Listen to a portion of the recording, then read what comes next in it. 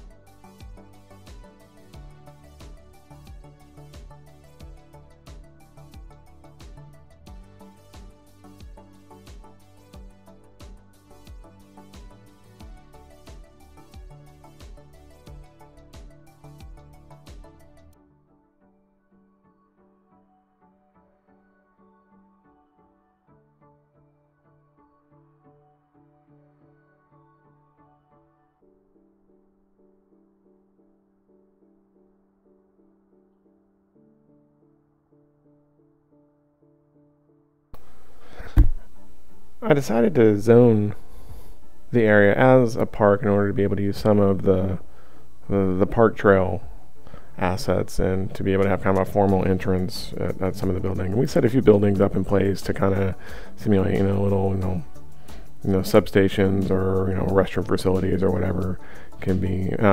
Right now we're playing around with that playground area, and I had some terrain differences that were kind of back to playing with those rock assets again, just trying to give kind of the idea that I'm going for more of a again a picturesque view, that if I zoom in on the playground I get a picture that gives me the view of what I want, as opposed to coating the whole entire side of the mountain with these rock assets. It's more of kind of a localized piecemeal thing. You can see that I kind of played with some of the different assets, some of the water-based assets. I'm still learning how to use Surface Painter. Obviously, it's kind of not quite doing what I want it to do here. So if you've got any tips on how to kind of make that kind of sandy, gravelly area look right, it's just, I find that the brush is really strong. I wish there was a way to do kind of a lighter coating of it and still have some grass kind of coming up through, but I just wasn't able to figure that out. So if you've got any suggestions, leave those in the comments down below. I would love to hear how to do it. But for now, we're just kind of playing around with the rocks and doing our thing here.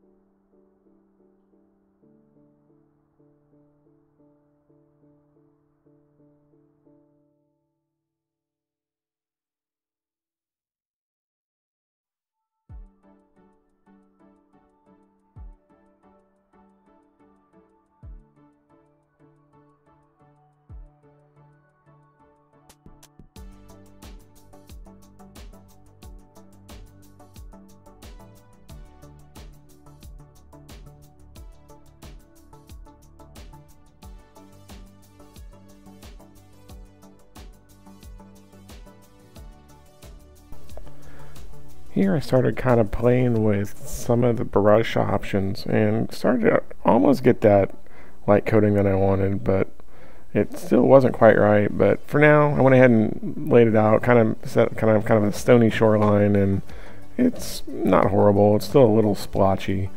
I wish it was kind of a more uniform gradient kind of thing, but it does kind of give the effect that we were looking for down in this area.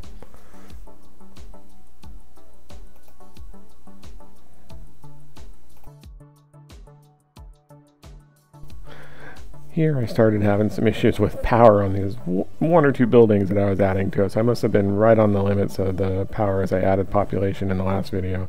So I had to go look for where was I putting my power sources, and as you saw back in the first video, I'd chosen some windmills kind of off on a distant hilltop, and since I don't have to run power lines with one of the mods I have running, I decided to just go ahead and put that in here.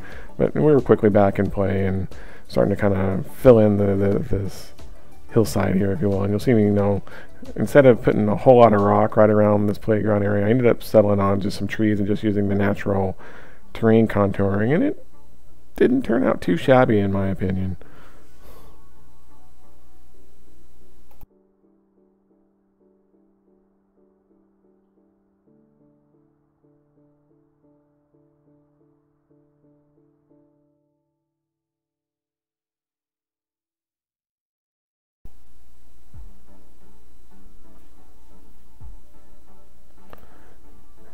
Now we're starting to run a few more trails, up into the higher ground above the playground, as well as the trails that kind of walk along the shoreline, if you will, a little bit more remote.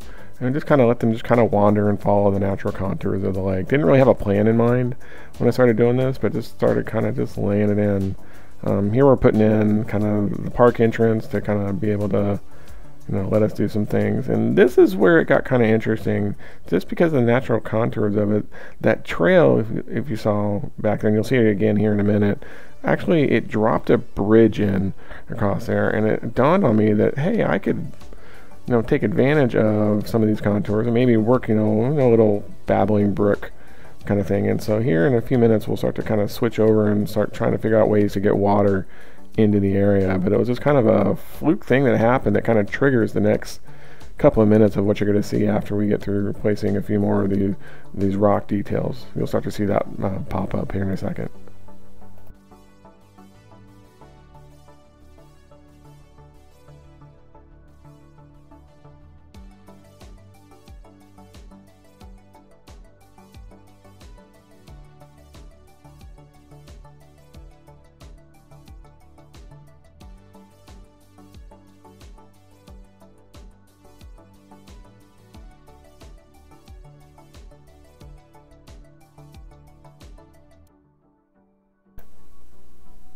So as we were working this area a little bit, you see that another bridge on one of these trails kind of popped in. Now this one was actually a bridge on the road, and this is where I decided to start kind of working in a way to get kind of this babbling brook. Now I'm still not the best at terraforming, as you will quickly see in the next couple of minutes. As we start to kind of flesh this thing out, it becomes kind of a almost comical, kind of the way I'm having to chase water around and get these things in. But this is my attempt to get a little brook to come through. Now obviously it's it's more like a raging torrent of a river by the time all is said and done, but it does kind of add kind of an effect and give kind of a cool look to the park as we start to flesh it out. At first I started with, well, let's just try putting the water source in just this little bit, like maybe it was like a little natural spring just right nearby here. And then as I did that, you can see, whoa, the water is just going crazy and it's flooding over everything. So I kind of work on getting that set right and getting the depth of the water and the depth of the channel so that it looks a little bit more natural. And but then as I looked at it, I was like, well, okay, so you've got this little pond in the park, and that kind of seems logical, but then where's the source of that water? If not, if it's not a natural spring, well, maybe it's coming in from some of the higher ground. And so that sets me off on this wild goose chase up the hillside, and you'll see the effects of a novice terraformer trying to figure out how to get water put into this thing.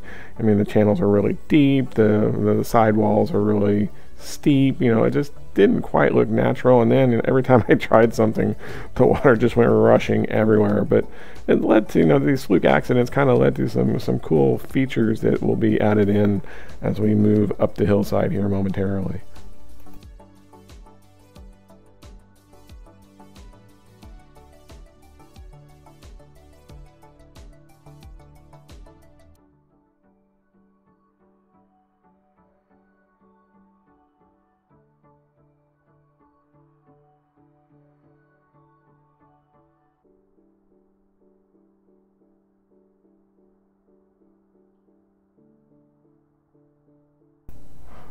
So here we've got the water running, and right about now I was looking at this, and while it looked cool, it was just the water's just running such huge volumes moving that it just didn't make sense that it was just miraculously spawning here. And so that's what triggered the thought, well, all right, let's go try to define the source, or at least get the source out of the view of the picture that I was trying to develop.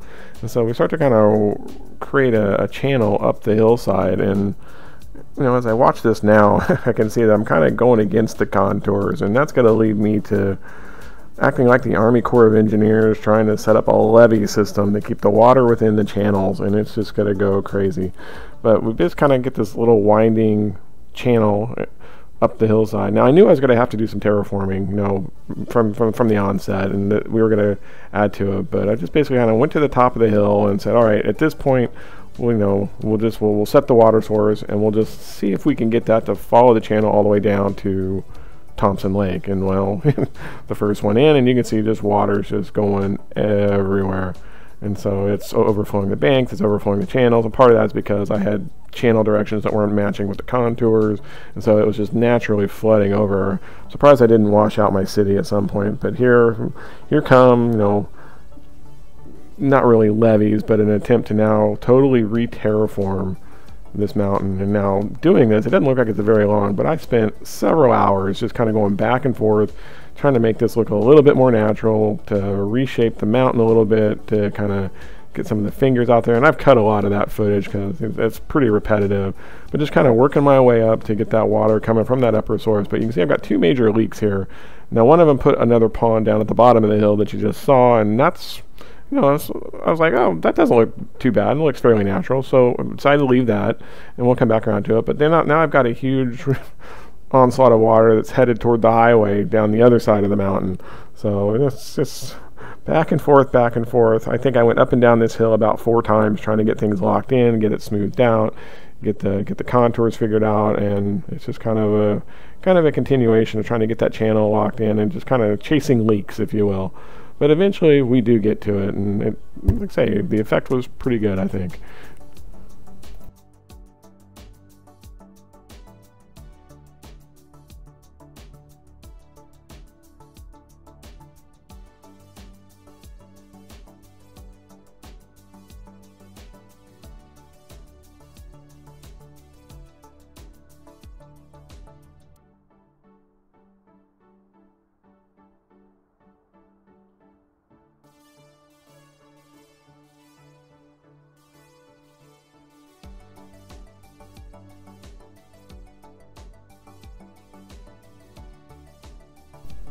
So at this point, we've pretty much got the water coming down the hill, but obviously the scale of the river is much too wide, so here we're trying to kind of make it a little bit narrower, more fitting the scale of the bridges that were established, both on the trail as well as on the roads, and trying to kind of work our way there. Just there's some challenges that pop up on this. You can see I've still got some overflow that I'm not quite sure whether that's just a graphics glitch or what's going on, but it's finding its way, and some leaking that's happening. Part of the problem I had was with some of these sharp turns in the creek, just to kind of make it look like it was meandering its way down. It tended to, it tended to go perpendicular to contours at some point and then adjust and go parallel, and that's where the leaks often occurred, were at these corners.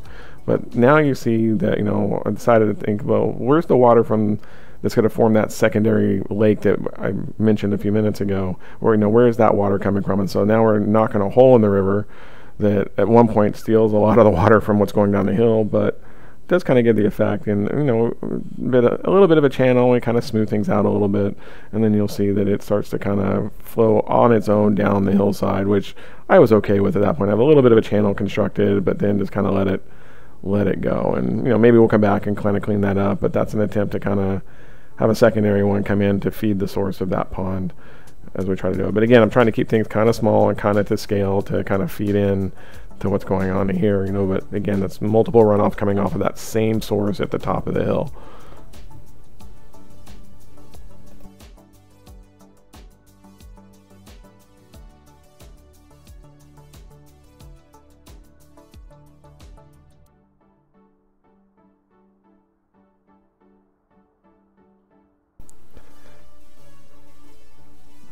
Here we're starting to kind of work the lower end a little bit, and I decided to try to put some rocks in to kind of, again, set up the shoreline a little bit, and you can see that the flooding is just going crazy. So I know that at this point where this trail wraps around, I need to kind of raise the elevation a lot. And there was a mistake that was made here that I didn't realize at the time, but you see the rocks down at the discharge point that were put in, that apparently they do have size and dimensions that the water looks at, because inadvertently I ended up building a dam with those rocks that backed up the water. And once I realized that that was the problem, at first I started trying to kind of redo the profile of the soil and try to get things locked in, and it does a pretty good job, but I could never quite get on top of it. And here in a minute I'm going to take those rocks out, and you'll watch the water elevation actually drop, and it's now perfectly balanced and back in where it is. I've tried raising roads, raising bridges, trying to get things out of the water plane but still looking somewhat natural. And that was the lesson I learned. And so there the rocks moved, and all of a sudden the water dropped, and miraculously all my wet spots, just about all of them, there's still one little one up there, dried up, and everything looked the way that it was intended to be. And so that was kind of the lesson learned. So watch out putting rocks at the base of rivers and stuff, that it will cause a backup on there. But that was kind of, I never knew that it would do that, and that was kind of a cool lesson that was learned and something I'll remember forever.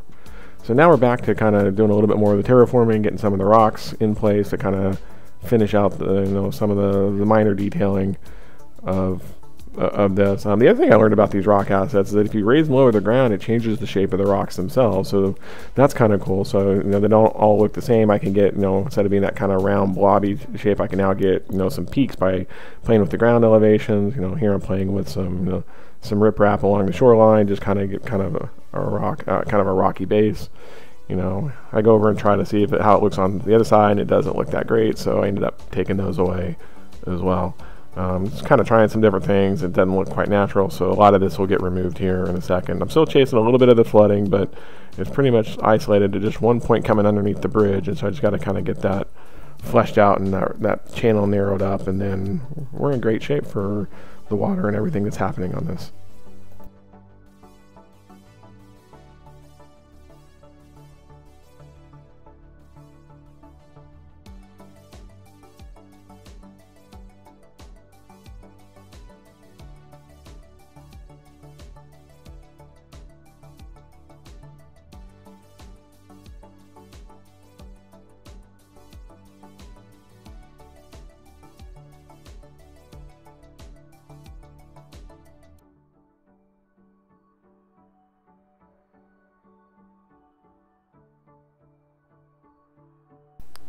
So at this point, we're starting to kind of come toward the end of the session. A few more details put in place, adding some more trees and some rocks. But, hope you're enjoying the series. I'm having a lot of fun making it and actually documenting what I'm doing. But, leave me some feedback in the comments down below, on what you'd like to see next or where we should go work next. We're going to finish up the park and kind of wrap things up and pretty much call it a day. So we will see you guys next time in the next video. Have a blessed afternoon, and we'll see you all later. Bye-bye.